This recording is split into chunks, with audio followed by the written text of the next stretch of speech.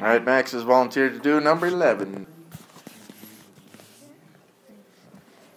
So, what you do first is it's going to be 4 divided by 15. Then 4 can go into 15 3 times.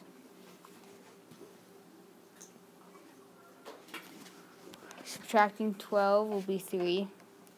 Then there's a decimal when you bring down your 0. Then you'll subtract. Well, then you'll see what number 4 can go into 30, and 4 can go into 30 at 28, which would be 7. So then that would be 7. That would be 2. How do you scoot this up so it goes like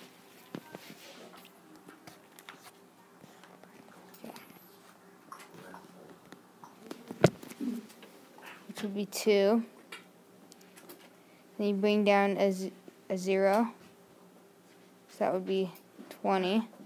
And 4 can go into 20 5 times, so exact, so it would be 0. So 3.75 would be your answer. Excellent, Max. That's very good.